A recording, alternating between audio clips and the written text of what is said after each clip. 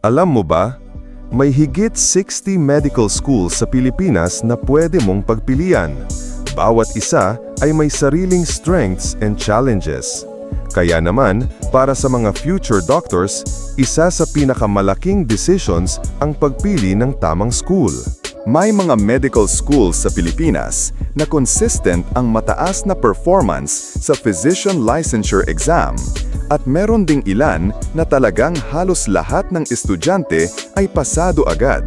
Sa video na ito, makikita natin ang ilan sa mga top medical schools in the Philippines. Kilala hindi lang sa mataas na licensure exam passing rates, kundi pati na rin sa world-class training, faculty at facilities.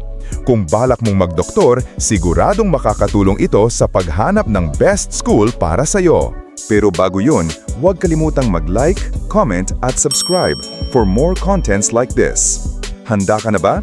Tara, simulan na natin ang countdown ng top 10 medical schools in the Philippines. Let's get started. Top 10. De La Salle Medical and Health Sciences Institute o mas kilala bilang DLS-MHSI na matatagpuan sa Dasmariñas, Cavite. Ang De La Salle ay kilala sa integration ng science, service at ethical values para makapaghubog ng tunay na leader sa healthcare. Malaki rin ang emphasis nila sa research, innovation at patient-centered care. Kaya naman maraming Lasallian doctors ang nagiging competitive, hindi lang dito sa Pilipinas kundi pati na rin abroad.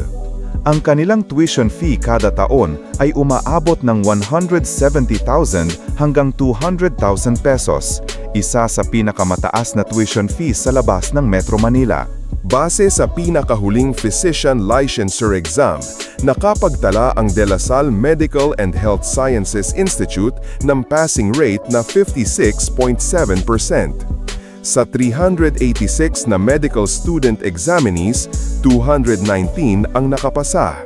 Alam mo ba, ang De La Salle Medical and Health Sciences Institute ay may magandang campus environment na may multidisciplinary health complex at modernong training hospital. Subalit, ang mataas na tuition fee ang isa sa mga pangunahing hamon para sa mga gustong mag-aral dito. Top 9. Far Eastern University, Nicano Reyes Medical Foundation o mas kilala bilang FEU-NRMF na matatagpuan sa Novaliches, Quezon City. Itinatag noong 1952, ang FEU-NRMF ay isa sa mga kilalang institusyon na patuloy na nagpo-produce ng excellent doctors sa bansa.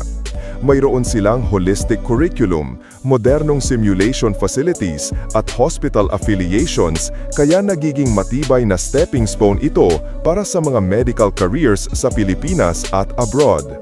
Umaabot ng 120,000 hanggang 150,000 pesos kada taon ang tuition fee dito. Mas mababa kumpara sa ibang private med schools sa Metro Manila. Based sa pinakahuling Physician Licensure Exam, nakapagtala ang FEU-NRM ng passing rate na 70.2%. Sa 768 na medical student examinees, 539 ang nakapasa. Dahilan kung bakit sila ang top producer ng bagong physicians sa buong Pilipinas. Alam mo ba, ang FEU-NRMF ay may modern campus na may comprehensive simulation facilities, well-recognized faculty, at isang matatag na alumni network sa loob at labas ng bansa. Subalit, isa sa mga hamon dito ay ang sobrang kompetitibo na admissions process, kaya't kailangang magpursigi para makapasok dito. Top 8. Ateneo School of Medicine and Public Health o mas kilala bilang ASMPH na matatagpuan sa Pasig City. Bagamat relatively new kumpara sa ibang medical schools, mabilis na nakilala ang ASMPH dahil sa kanilang innovative curriculum na pinagsasama ang medicine, public health, management at leadership training. Sila rin ang kauna-unahang medical school sa Pilipinas na may dual degree program kung saan hindi lang sila graduate bilang doctor kundi bilang changemakers na may MD at MBA. Umaabot ng 160,000 pesos kada semester ang kanilang tuition fee, na mas mataas kumpara sa public schools, pero katumbas naman ng world-class training at facilities na kanilang inaalok. Base sa pinakahuling Physician Licensure Exam, nakapagtala ang ASMPH ng passing rate na 86.1%. Sa 173 na medical student examinees, 149 ang nakapasa.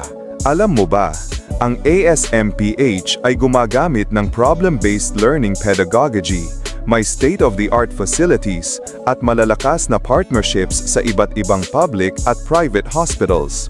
Mayroon din silang Pugad Agila, isang support organization na tumutulong sa mga estudyante lalo na sa paghahanda para sa board exam. Subalit, isa sa mga downside ay ang mataas na tuition na pwedeng maging hamon para sa ibang estudyante. Top 7.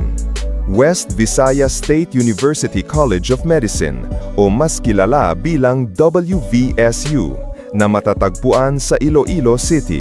Kilala ang West Visayas State University College of Medicine bilang premier medical school sa labas ng Metro Manila na may matatag na track record sa board exams at malinaw na commitment sa public health at community service.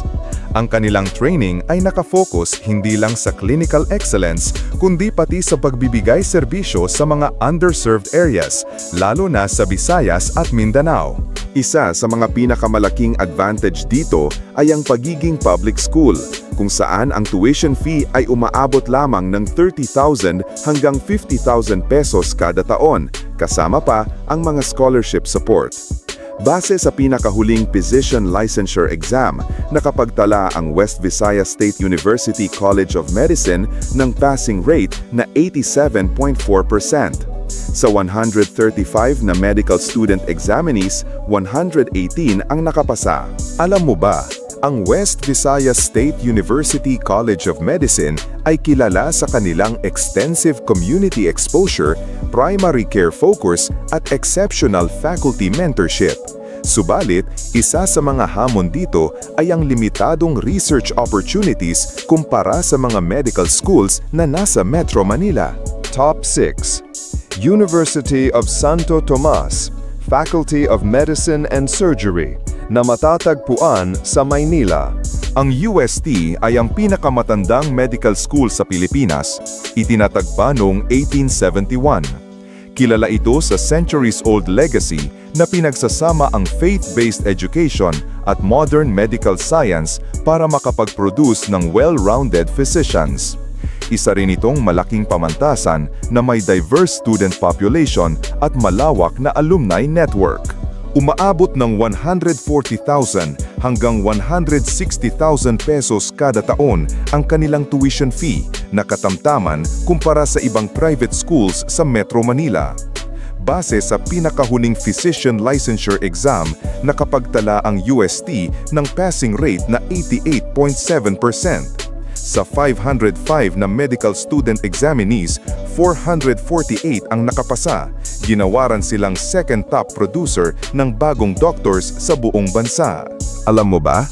Ang UST ay may well-equipped laboratories, simulation centers, at extensive clinical exposure sa UST Hospital at mga affiliated centers. May malakas din silang student support at extracurricular activities. Top 5. University of the East, Ramon Magsaysay Memorial Medical Center o mas kilala bilang UERM na matatagpuan sa Quezon City. Bagamat mahaba ang pangalan, ang UERM ay isa sa mga pinakasikat at hinahanap-hanap na medical school sa bansa. Kilala sila sa focus on practical medicine at service learning na humuhubog ng mga doers na handa sa iba't ibang healthcare environments. Simula pa lang ng second year, may preceptorships at bedside teaching na agad ang mga estudyante, bukod pa sa simulation facilities at online resources tulad ng lecturyo. Ang tuition fee dito ay nasa pagitan ng 140,000 hanggang 170,000 pesos kada taon, na medyo kapantay ng ibang private universities sa Metro Manila. Base sa pinakahuling Physician Licensure Exam, nakapagtala ang UERM ng passing rate na 92.3%. Sa 418 na medical student examinees, 386 ang nakapasa. Alam mo ba? Ang UERM ay may interactive modules, modern simulation and clinical facilities, at malalakas na student organizations na aktibo sa community projects. Subalit, dahil sa urban location nito sa Aurora Boulevard, minsan ay nakaka-overwhelm din para sa ilang estudyante ang sobrang busy na environment ng lungsod. Top 4. St. Luke's College of Medicine, William H. Quasha Memorial na matatagpuan sa Quezon City. Kilala ang SLCM bilang isa sa mga pinakaprestihiyosong medical school sa bansa, lalo na dahil sa kanilang affiliation sa St. Luke's Medical Center, isa sa pinakamahusay na private hospitals sa buong Asia.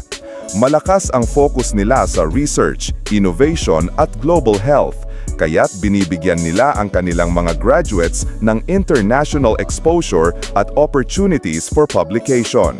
Umaabot ng 180,000 pesos kada semester ang kanilang tuition fee, isa sa pinakamataas sa buong bansa.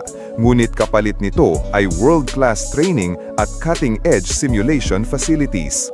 Based sa pinakahuling Physician Licensure Exam, nakapagtala ang St. Luke's ng passing rate na 94.4%. Sa 125 na medical student examinees, 118 ang nakapasa. Alam mo ba? Ang St. Luke's College of Medicine ay may exchange and elective programs na nagbibigay ng international exposure, pati na rin partnerships with top universities gaya ng Harvard at Kobe University. Isa rin sila sa iilang schools na may 5-year medical program na nagbibigay sa students ng mas mahabang oras para sa hospital rotations at in-depth clinical training. Subalit, isa sa mga pinaka-challenges dito ay ang mataas na tuition fee na pwedeng maging hadlang para sa iba. Top 3. Cebu Institute of Medicine o mas kilala bilang CIM na matatagpuan sa Cebu City. Kilala ang Cebu Institute of Medicine sa kanilang whole-person approach na hindi lang nakatuon sa pagiging clinically competent ng mga graduates, kundi pati na rin sa pagiging socially responsible doctors. Consistently, isa sila sa mga may pinakamataas na performance sa Physician Licensure Exam at leading medical institution sa labas ng Metro Manila. Around 80,000 hanggang 100,000 pesos kada taon ang kanilang tuition fee, kaya't mas abot kaya ito kumpara sa ibang private schools, lalo na para sa mga estudyanteng galing sa Visayas at Mindanao. Based sa pinakahuling Physician Licensure Exam, nakapagtala ang Cebu Institute of Medicine ng passing rate na 95.1% na one of the highest nationwide. Sa 142 na medical student examinees, 135 ang nakapasa. Alam mo ba, sa Cebu Institute of Medicine, maganda ang personal mentorship, community-based learning at research opportunities. Malapit din silang nakikipag-collaborate sa Cebu Velez General Hospital para sa clinical training. Subalit, dahil mas maliit ang campus kumpara sa mga medical schools sa Metro Manila, mas limited ang ilang facilities. Gayunpaman, isa pa rin itong top choice sa buong bansa dahil sa consistent na board exam performance. Top 2. Pamantasan ng Lungsod ng Maynila, College of Medicine o mas kilala bilang PLM na matatagpuan sa Intramuros, Manila. Kilala ang pamantasan ng Lungsod ng Maynila sa pagbibigay ng accessible at socially relevant medical education na may matinding emphasis sa primary care at public service. Dahil dito, nagiging launchpad ito para sa mga estudyanteng nais mag-practice ng community-based medicine at magkaroon ng malaking social impact.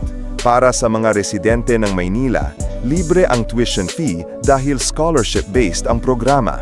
Para naman sa non-residents, ang tuition fee ay umaabot ng 60,000 pesos kada taon na isa pa ring abot kayang halaga compared sa ibang medical schools. Base sa pinakahuling Physician Licensure Exam, nakapagtala ang pamantasan ng Lungsod ng Maynila ng passing rate na 95.6%. Sa 136 na medical student examinees, 130 ang nakapasa. Alam mo ba, Ang pamantasan ng lungsod ng Maynila ay kilala sa excellent training in resource-limited settings at malakas ang partnership nila sa Ospital ng Maynila para sa clinical exposure. Subalit, dahil libre at mataas ang kalidad ng edukasyon dito, sobrang limitado ang slots at isa ito sa may pinaka-competitive na admissions process sa bansa. Top 1. University of the Philippines College of Medicine o mas kilala bilang UPCM na matatagpuan sa Ermita, Manila. Kilala bilang pinaka-prestigyosong medical school sa bansa, ang University of the Philippines College of Medicine ay hindi lang sentro ng kahusayan, kundi pati na rin ng innovation at leadership sa healthcare. Bukod sa academic rigor, may kakaibang return service program ang University of the Philippines College of Medicine na hinihikayat ang kanilang mga graduates na maglingkod sa mga underserved Filipino communities. Isang pambansang pamantayan pagdating sa medical service. Dahil heavily subsidized ng gobyerno, umaabot lamang ng 40,000 pesos kada taon ang tuition fee. Maliban dito, may iba't ibang scholarship grants na nagiging daan para maging mas accessible ang medical na edukasyon. Sa pinakahuling Physician Licensure Exam, nakapagtala ang University of the Philippines College of Medicine ng 96.3% passing rate.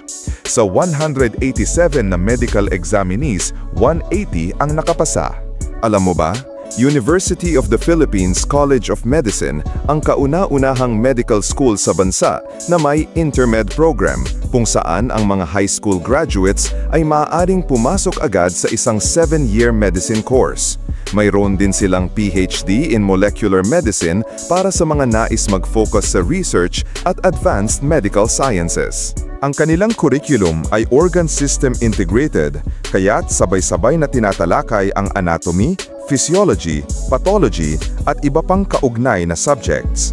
At syempre, bilang kapartner ng Philippine General Hospital or PHG, isa sa pinakamalaking public hospital sa bansa, ang mga estudyante ng University of the Philippines College of Medicine ay exposed sa iba't ibang klase ng pasyente at complicated cases, mula sa pinakakaraniwan hanggang sa pinakamalalang karamdaman.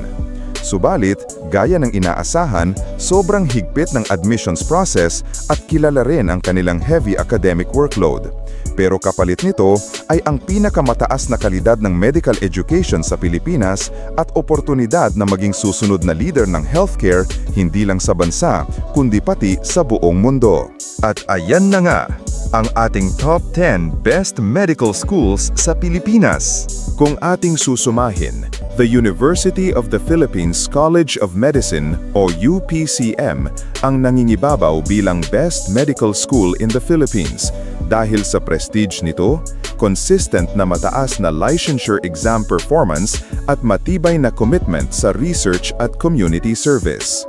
Gayunpaman, hindi rin papahuli ang iba pang leading schools gaya ng Ateneo School of Medicine and Public Health, UST-FMS, Cebu Institute of Medicine at St. Luke's Medical Center College of Medicine. Sila ay may kani-kanyang strengths mula sa modernong pasilidad, world-class faculty hanggang sa mga unique dual degree at research programs. Sa huli, ang pagpili ng tamang medical school ay nakadepende sa iyong academic goals, budget, lokasyon at preferred learning style. Pero tandaan, hindi lang pangalan ng paaralan ang magdadala sa iyo sa tagumpay. Dedikasyon, sipag at malasakit pa rin ang tunay na susi para maging isang competent and reliable healthcare professional. Kaya kung ikaw ay nangangarap maging doktor, sana nakatulong sa iyo ang listahang ito na makita kung saan ka pinakabagay magsimula ng iyong medical journey. Maraming salamat sa panonood at good luck future doctors. Hanggang sa muli, kabida!